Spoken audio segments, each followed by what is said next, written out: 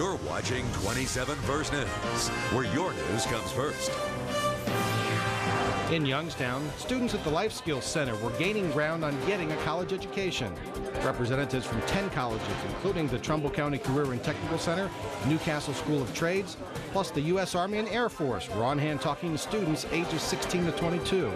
They answered questions and handed out informational pamphlets to those who were interested. From WYTV, this is 33 News at 6, straight to the point.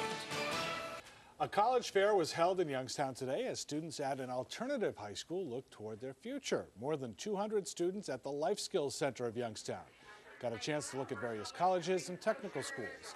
The Life Skills Center accommodates students ages 16 to 22 who are experiencing difficulties with traditional public schools.